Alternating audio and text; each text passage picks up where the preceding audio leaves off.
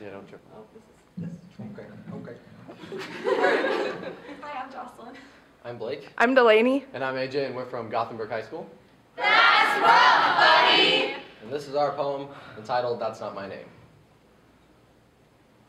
My name is Jocelyn. Inadequate. My name is Delaney. Just pretty. My name is AJ. Perfectionist. My name is Blake. Faggot. Over time, our names have evolved through the way we see ourselves. Write adjectives on stickers, then place them on our shirts, and then those become Our our names. names. Each day, I wake up knowing that in the room next to mine, there is someone that shares the same genetic makeup, same parents and birthday, and they're going to look into the mirror every single day and realize that they are better, and that I will never be enough. Twins are supposed to be the same, but yet I'm left feeling like this. But how can I think any differently when I'm constantly hearing, I like your sister more than you. Which one are you anyways? Wow, your sister? it's so much better, I know. There isn't anything I wouldn't do to Be More more like your sister.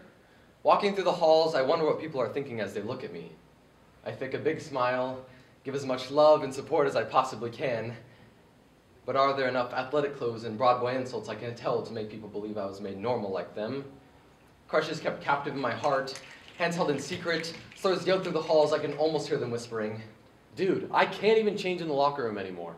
It's Adam and Eve, not Adam and Steve. It's totally cool. I love having a gay best. Friends wonder why I waited so long to tell them, but it's because I thought they would use God hates facts to hurt me or tell me that who I am is wrong. Looking in the mirror, I pick and prod at what I could get rid of. The more that I look, the more I can imagine myself without.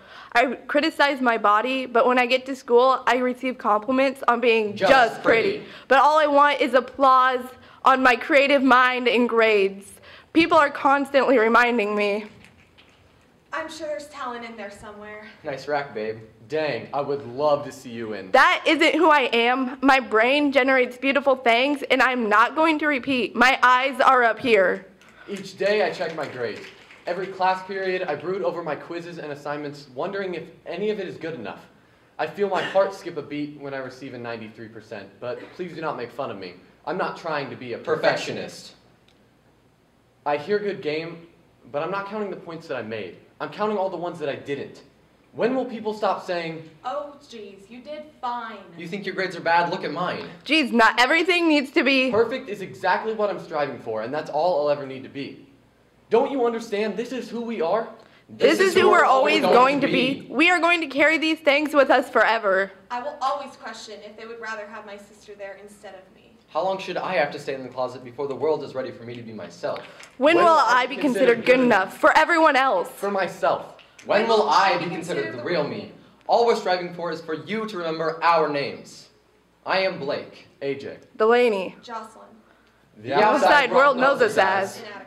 just pretty. perfectionist. Faggot. On the inside, We are all silently screaming. That's not my name.